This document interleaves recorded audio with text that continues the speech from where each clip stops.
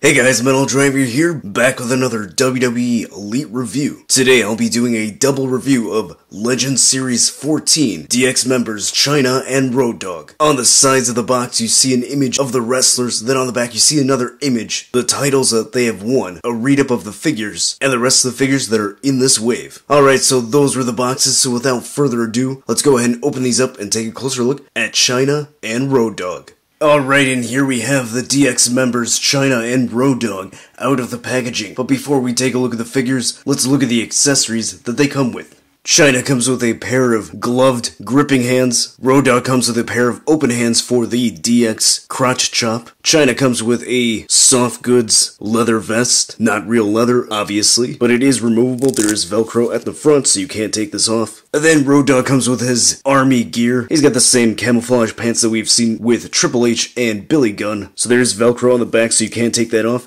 And then he comes with a DX shirt, just soft goods. Nice material. That can come off as well. He comes with this accessory right here. Not exactly sure what this is called. And then he's got his DX helmet. And this helmet is actually different than the other ones that we got from the other figures, because this one has a hole at the top for his hair.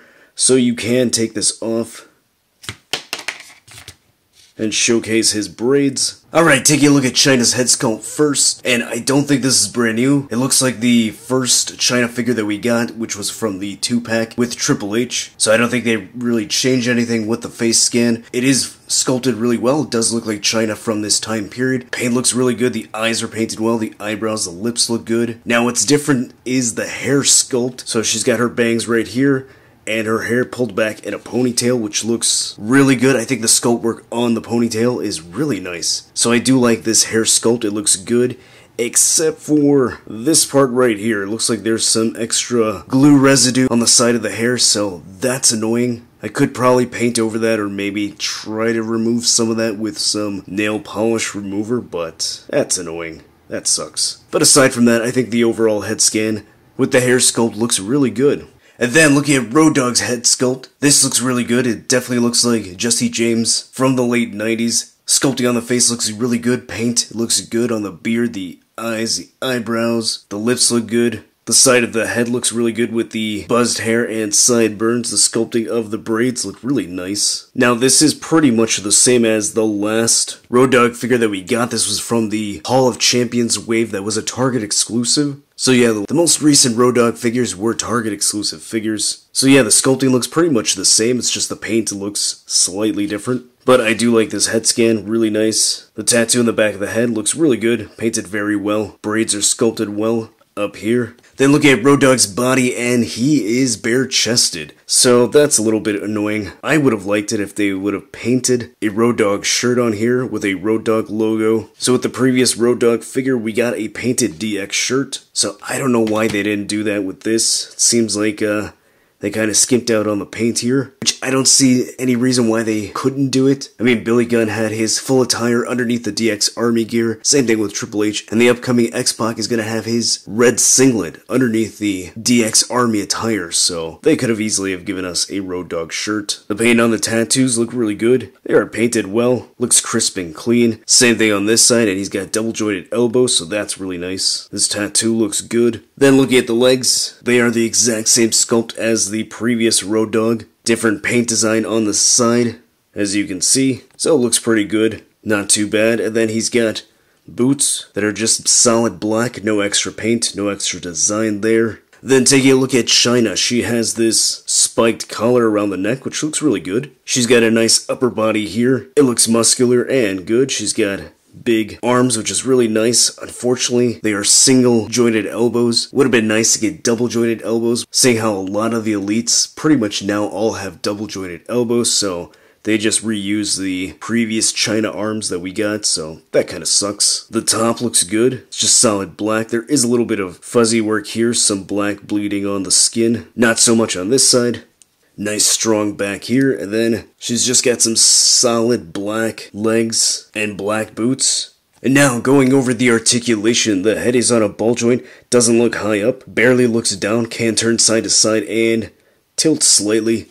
Shoulder goes that high up, it rotates all the way around, biceps swivel, a single jointed elbow, a swivel and hinge at the wrist. There's a ball joint at this diaphragm. Doesn't crunch that far forward. Goes really far back, so that's much better. Can pivot a bit and turn slightly. There is a waist swivel. Legs go that far out. They go that high up, so not the best range. Thigh cut. Double jointed knees. A cut at the top of the boot. Ankle goes that high up. It's not the best range there. It's a bit tight on mine. It goes that far down. And some slight ankle pivot. Then looking at Road Dogg's articulation, head is on ball joint. Goes that high up.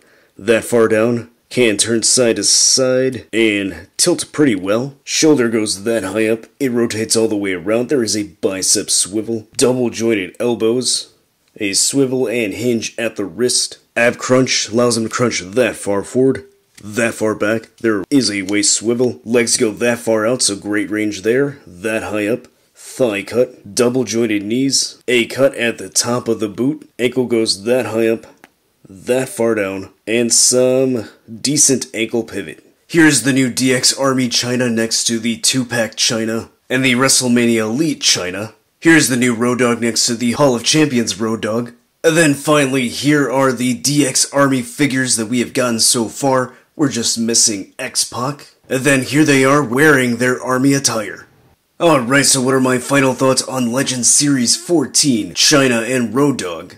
Well, I'm gonna be honest, I do have a gripe with each of them. I would have preferred if Road Dogg had a painted Road Dogg shirt or something so that he wasn't bare-chested. I may be the only one who feels that way, but that's something I would have liked to have seen. And then with Chyna, it would have been nice if she had gotten some double-jointed elbows. But with those gripes aside, I do still think they're pretty good figures. And if you're a DX fan, these are figures that you're going to want to have in your collection because they are updated versions of the previous ones. And this is our third Elite Chyna, which is really nice. So if you missed out on any of the other previous DX figures that have come out in the past, now's your chance to get them. They have these cool DX Army clothes that you can put on them, so they're different enough from the other ones. So I do think they are worth picking up. They'll go along perfectly with Triple H and Billy Gunn, and soon we'll be getting X-Pac, so then you'll be able to complete your DX Army. If you haven't done so already, go ahead and like this video and subscribe. Check me out on my social media so you can be up to date with all my wrestling figure photography, and I'll see you next time.